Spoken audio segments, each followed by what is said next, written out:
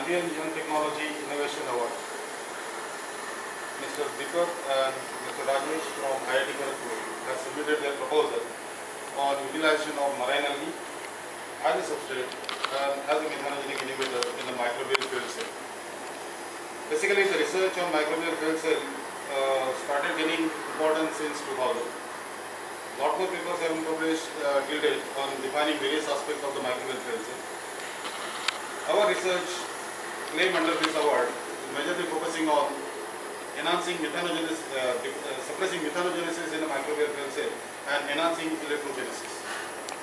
As one of the measures, these two students have tried the effect of Phytoceras as a marine algae to suppress the activity of methanogens in the anodic chamber of microbial fuel cell, which has not been tried previously by any of the researchers. Basically, the microbial fuel cell consists of anodic chamber and a cathodic chamber. So, in the anode, the substrate, that is the waste that we add, is being supplied, and there the oxidation of organic matter occurs. During the oxidation process, the electrons and protons generated. The electrons reduce anode, and these are the electrons are transported through the external circuit towards cathode, and protons are migrated through the membrane which separates anodic and cathodic chamber. Additionally, Nephyon is the separator that is used in microbial fuel cell to separate anodic and cathodic chamber. The Nephyon is a costly polymeric membrane and that increases the cost of fabrication of microbial fuel cell. So here in this invention, the ceramic membranes are being used. These ceramic membranes are available cheaper in India, which could act as a cation exchange membrane, so allowing cations to transfer from anodic chamber to cathodic chamber, and that makes it a cheaper replacement and reduces fabrication cost of microbial fuel cell. So during anodic oxidation, the protons that will migrate from the separator towards cathode, electrons are migrating from external circuit towards cathode. There they interact and combine with oxygen to form H2.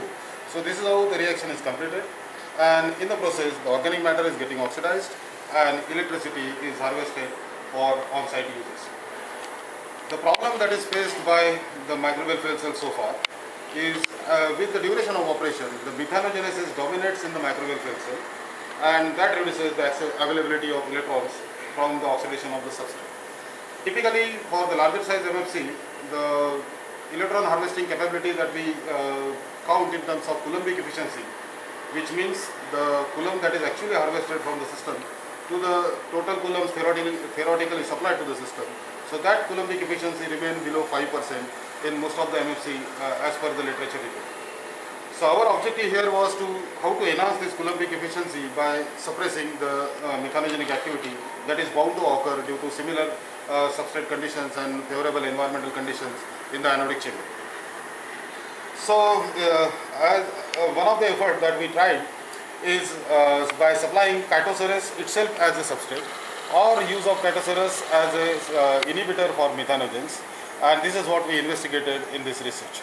So this is the dried powder of the marine algae that we have used as a substrate in one of the microbial fuel cell, and in one we use acetate as a substrate to replace simple carbon source. The material used for anode and cathode, they are carbon field that is used as a cathode material, and mixed anaerobic inoculum sludge is used as inoculum in the anodic chamber, and no bacterial culture is used in the cathodic chamber.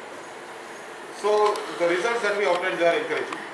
So the MFC fed with Phytoceras as a sole substrate demonstrated about 47% coulombic efficiency, and the MFC fed with acetate only as a substrate without any pretreatment or any addition of the marine algae demonstrated only about 17% coulombic efficiency.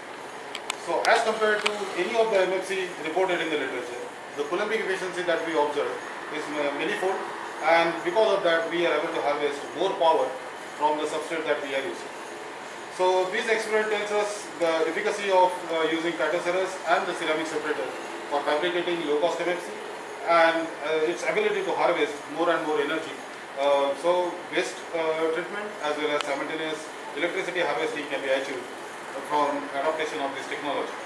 So both the problem of waste management as well as energy supply could be achieved by implementing this technology.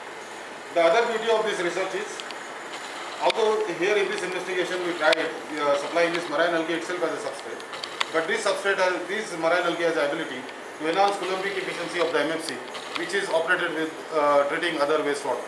The other industrial effluents or sewage can be effectively treated, and even in that MFC, when we are dosing this marine algae of the tune of 10 milligram per liter of the anodic chamber volume, the coulombic efficiency more than 40% can be easily obtained. So as such, this is the novelty of this innovation, that we are able to harvest electricity more than 40% whatever available in the basic substrate. So that is the contribution that we have made through this research. In future, we require a scale-up study. So it is intended to have a pilot setup for this reactor to treat. Typically, that we target in the immediate near future that the sewage sludge generated from the individual houses, that MFC would be incorporated there in the septic tank, making it a bioelectric toilet. So that technology implementation of this device will make electricity available on site. So in the rural area or in the remote areas where electricity is not available for illuminating the toilet, so electricity harvested in this form from the waste generated from the human being could be used for illuminating the toilet premises, and the people will have access 24 hours to such toilets. So this is what we are targeting in the near future. So, thank you.